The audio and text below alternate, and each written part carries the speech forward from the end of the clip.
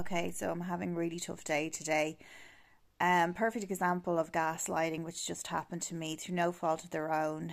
Um, the person that I am talking about, we have been together for a very long time, and we've been through this before he got sick with early onset dementia and ADHD and lots of other things. So today I had an appointment with my family, and once he got up, the tears started, and I was made feel guilty. Well, nobody makes you feel anything, let's be honest. You feel it yourself. He can't do anything by himself. I have to do everything. Even if it comes to changing a barrel on his vape, he says he can't do it. I have to do it. Can't cook dinner, doesn't know how to do it anymore. So I cancelled the appointment. Let myself down, let my family down.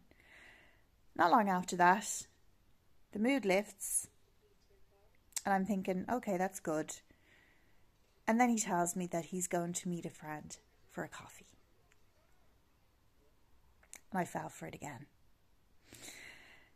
So, being together for such a long time, we've experienced so much together. We have been through shit and back. And I know it's through no fault of his own, because I know he's suffering mentally.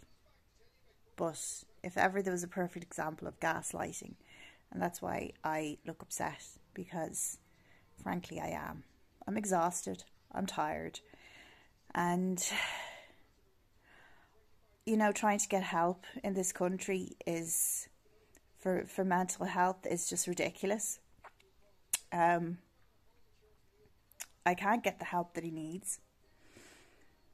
All that's done is medication is thrown at him.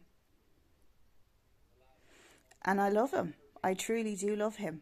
But sometimes I feel like I love the man that he was and not the man that he is today. And that's very hard to admit. But it's true.